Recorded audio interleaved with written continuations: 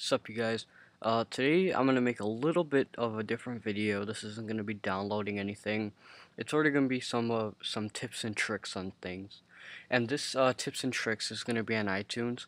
This is the latest version of iTunes. This is iTunes version 10.3.1, build 55.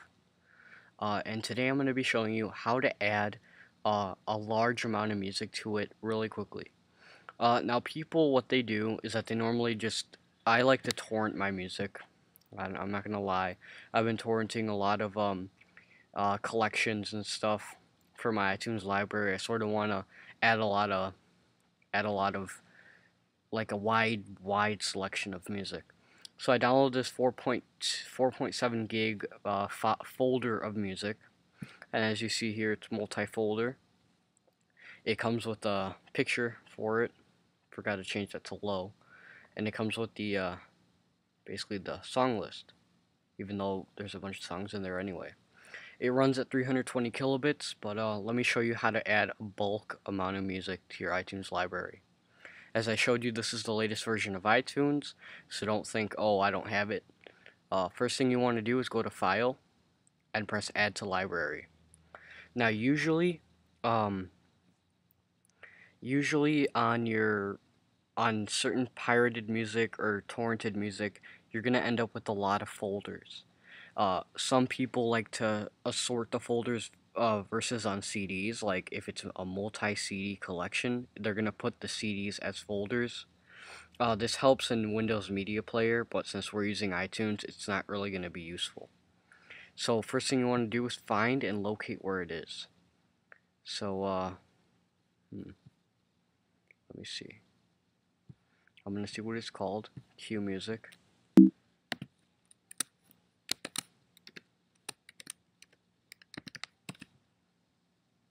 Okay, so as you can see, it's sort of opening them up there, and press file name.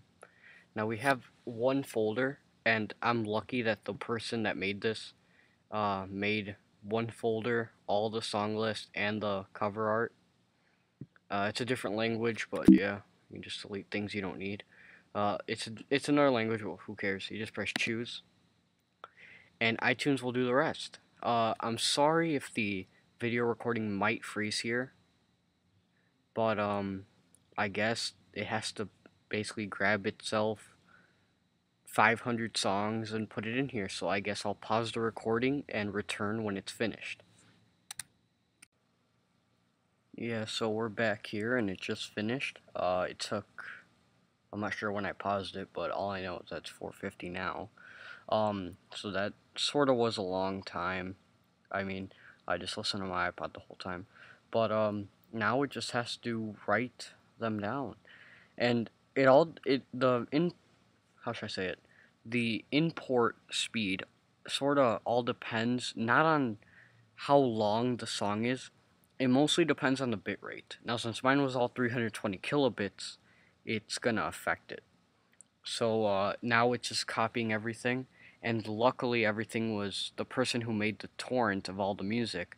Luckily knew how to make it iTunes format with 0001, 0002, and so on all the way till 0500.